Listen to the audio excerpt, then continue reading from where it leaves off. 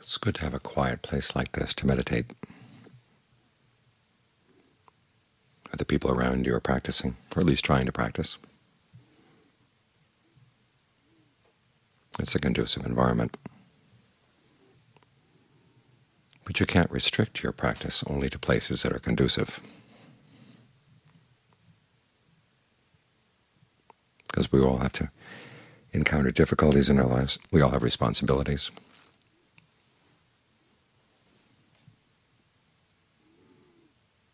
And it's especially important in the midst of our responsibilities to continue to practice the Dharma. There's a widespread misunderstanding that practicing the Dharma means just meditation, but actually there's more to it. There's the practice of generosity, the practice of virtue,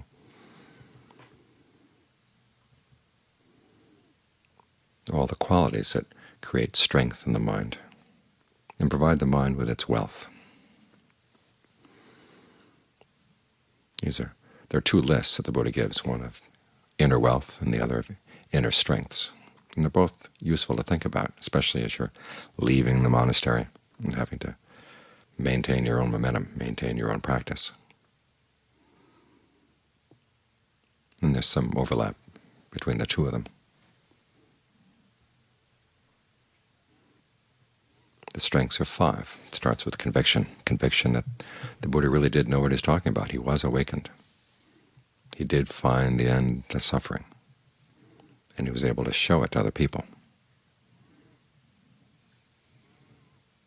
And there have been people who've practiced that way and found the results, regardless of culture, regardless of age, gender. It's largely the sincerity of their desire to approach the question of suffering in the most skillful way possible. They've been able to do it. There's one passage where the Buddha says, actually it's Ananda who says that you reflect on the fact there are others who have gained awakening. You tell yourself, why can't I do it? They can do it, why can't I? He said that's a skillful use of conceit. This is a lot of what the conviction does for you. It also reminds you that you have to keep the example of the Buddha in mind, because there's so many other examples out there, so many other stories about how you can find happiness with a very limited notion of what happiness is, and often very little thought of the consequences. There was a scary book out several years back on positive psychology, where they're trying to be very objective and scientific and saying there are ways of finding happiness that are really immoral. And yet, as a true scientist, you would have to recognize, yes, people can find happiness in immoral ways. But it's only looking at part of the story. The Buddha himself pointed out there are people who get ahead by lying and killing and stealing, having illicit sex. But is getting ahead true happiness? What's the aftermath of that brief time of getting ahead and getting a position or getting wealth or whatever?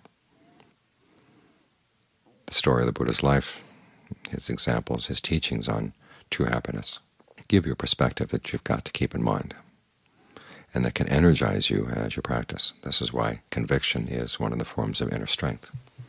Built on that is your persistence, your willingness just to stick with it, stick with it. If you find yourself falling down, falling off the path, you pick yourself up, dust yourself off, and just keep on going. You don't let yourself get discouraged.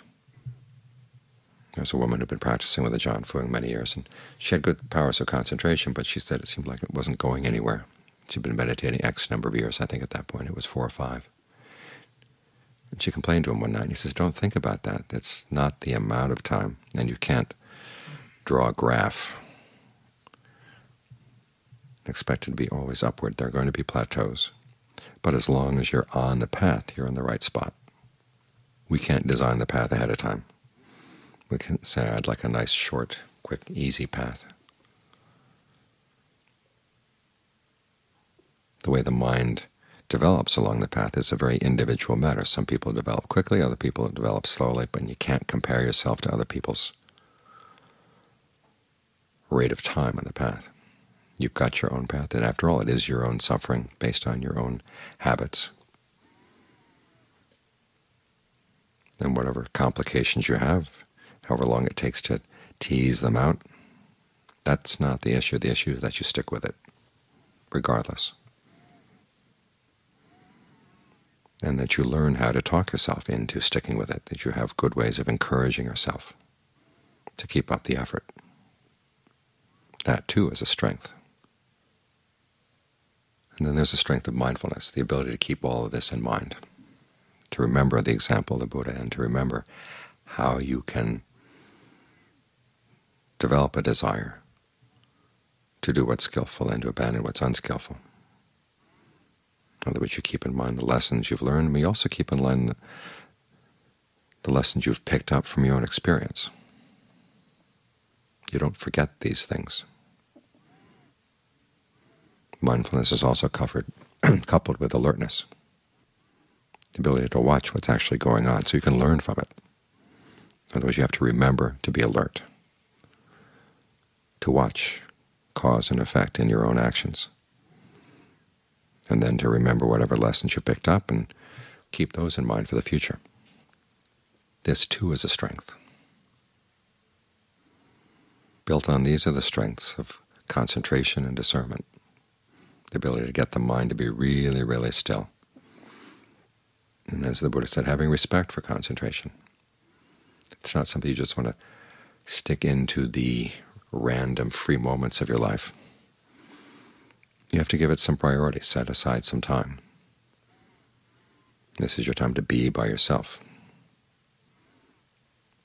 and to drop all your other outside responsibilities. And regardless of whether the meditation goes well in a particular evening, you stick with it. You keep it up as a regular part of your day, because your willingness to see that this is an important activity and it's an important skill to develop, and that you're willing to give it that regularity every day, every day, every day. That's how it develops momentum. And keep in mind all the other issues that come around developing a skill, that there are going to be good times and bad times. And if for some reason you don't have as much time as you normally would, at least give yourself some time. And remind yourself it's the quality that matters. There's a period years back when I had to take an exam in Thailand, and having to memorize books of material in Thai was not easy. So I'd give myself little 5-minute concentration breaks throughout the day. To remind myself, okay, I have to get the mind still right now because I've only got 5 minutes here. There's that weird tendency we have when we have that luxury of an hour to let the mind kind of gradually settle down like a glider, for fear that we'll get concentrated too fast and we won't know what to do with ourselves for the rest of the hour. If you find they have that tendency, well, train yourself in these little 5-minute meditation breaks. Get the mind really still, and don't let it pick up the least little bit of other thoughts, other concerns. After a while, when you find that you can do this for 5 minutes, then you'll like it, and it's a lot easier to do it for a full hour. And then there's discernment, the ability to realize that you're carrying around a lot of unnecessary stuff. And so you look to see, well, what's unnecessary here? Where am I causing myself stress that I really don't have to? It can be the way you describe a situation to yourself, or the way that you keep thinking and thinking and thinking about something that's not getting clear. But if you recognize, okay, you're adding a lot of unnecessary stress to what's already there, and you can recognize where it is, what you're doing that's causing that, you can pare away a lot of your burdens that otherwise would keep you weighed down.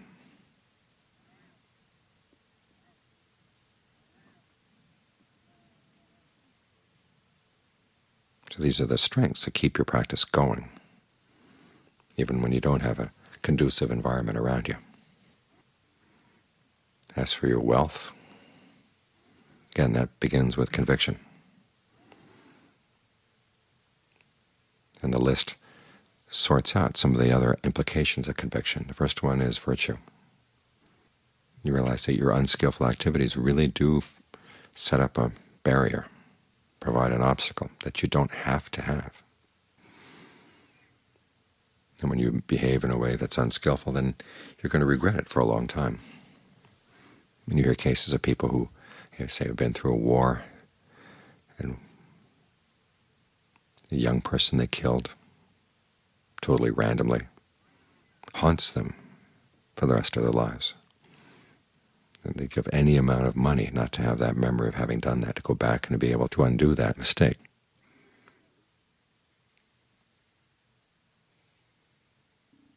But if you've got virtue, if you stick with your principles,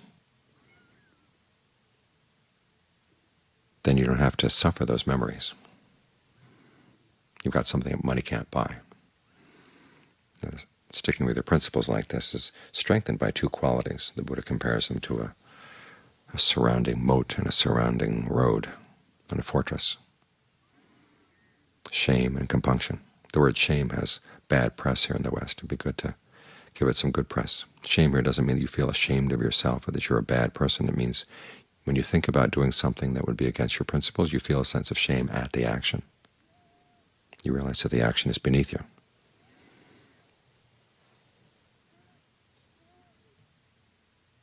That helps to protect your virtue, as does compunction, when you realize what would be the results of doing something unskillful. There's going to be some suffering down the line. Why do you want to add more suffering onto yourself in addition to what you've already got? So these four qualities go together. These are wealth, in the sense that they give you a peace of mind that money can't buy. Someone comes up and offers you $1 million to lie, and you say, nope, I feel that my precept is more valuable than that. That's when you've got the right set of values. The other forms of wealth are knowledge of the Dharma, in other words, having read a lot, having listened to a lot. Not just so that you can have a lot of concepts, but often it helps to have a lot of Dharma principles in mind. You never know when you're going to need them, and they'll come popping into your mind. In my own case, after John Fuang passed away, the very first year there at the monastery, there was a lot of conflict. I was dealing with a lot of problems, and things that he had said over the previous 10 years would come into my mind right when I needed them. In fact, that was the basis for writing them down. It was the beginning of the book, Awareness Itself. Just having heard those things, even though I hadn't intended to memorize them, they were someplace in the mind, and they were there to remind me when I needed them, needed these good lessons. And so it's helpful to remember what the Buddha said about things, or what the Ajahns said about things. Again, to keep yourself in line with the principles of the Dharma, and to counteract all the other anti-Dharma messages that are out there.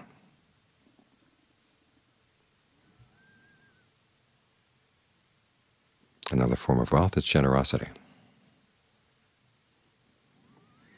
Not only in the sense that when you're generous, things come back. In other words, the good things that go around come around. But also that the state of mind that comes with generosity is a large, wide-open state of mind. You think about the needs of others and not just your own needs. And you see where you can help. There's a sense of self-worth that comes from that ability to have something to contribute to the well-being of others. And the generous mind, as I said, is wide open. It's like having a huge house as opposed to living in a narrow little garret.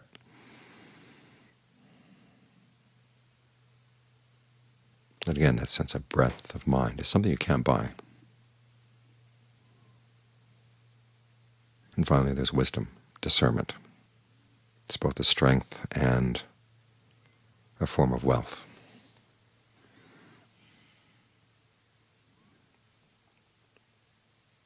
The Buddha talks about discernment in pragmatic terms. In other words, you know there's something that you would like to do, but it's going to cause suffering down the line. You have the discernment to know how to talk yourself out of doing it, or if there's something you don't like to do but you know is going to give good results, you have the discernment to talk yourself into doing it. You know how to psych yourself into doing the right thing. Because a lot of discernment is just this, knowing your own mind, knowing what works, what doesn't work.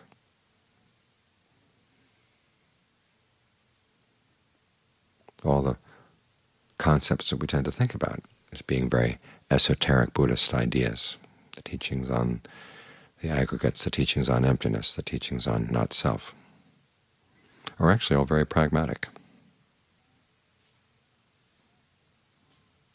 The aggregates, for instance, a good way to look at your mind is to try to think about the various activities in the mind that go around eating, the way you feed, because the image of feeding is very central to the way the Buddha taught. If you take the list of the aggregates, it may seem arbitrary. There's form, feeling, perception, fabrications, and consciousness. And you can probably think of lots of other ways of dividing up the activities in the mind. But these 5 are especially relevant to the way you feed, both physically and emotionally, intellectually. Form would be, on the one hand, the form of your own body, which you need to keep going. Then there's the form of the things outside you want to eat, or that offer themselves as possible food. There's the feeling of hunger that drives you to look for food, and the feeling of fullness that comes when you've had enough. It's a huge motivation right there. Then there's perception, perceiving the nature of your hunger. Is this thirst? Is this hunger? Is this hunger for something salty, something sweet? You've got to learn how to read your own hunger, and then read what's outside. What out there is edible? Can you see the difference? And this is what a lot of what we learned as children. The things we put in our mouths were not always food. We had to recognize that fact. And as you grow up, you begin to recognize which kind of food is good for which kind of hunger. And this fabrication, the way the mind talks to itself about how are you going to find the food, and once you've got it, what are you going to do with it? If you got a potato, can you eat it raw? Well, no. It's poisonous. You've got to cook it. You've got to do something with it. And there's finally the consciousness that's aware of all these things. These are useful ways of looking at the mind, because then you can apply the same lessons to the way you feed the mind itself, not just the body. The sense of hunger in the mind for, say, companionship, or hunger for entertainment. Is this a hunger that you really want to go with? I mean, you may identify it, you may perceive it as hunger for those things. Well, maybe it's something deeper that requires a better form of eating, because the Buddha does present the path as a form of food for the mind, to replace whatever unskillful activities you've been feeding on before. Like when you're meditating right now, you've got the form of the body, so you learn how to inhabit it through the breath, to develop feelings of pleasure. You hold on to that perception of breath, and then you think about it in ways that help ease any sense of dis-ease or discomfort in the body. That's the fabrication. Then there's consciousness. Start looking at the mind in this way, and you see that you begin to understand a lot of the activities, the ways you were feeding yourself unskillfully, and now you learn how to feed in a more skillful way. This is an extremely useful form of wealth, because it helps to identify where the real problems are. So you don't expend a lot of effort acting in unskillful ways and then just getting nothing to show for it. We put out a lot of energy in our lives in dead-end activities. And having some discernment helps to prevent a lot of that waste of time. So these are some of the forms of wealth you want to look for. The inner strengths, the inner wealth. These are the things that keep your practice nourished.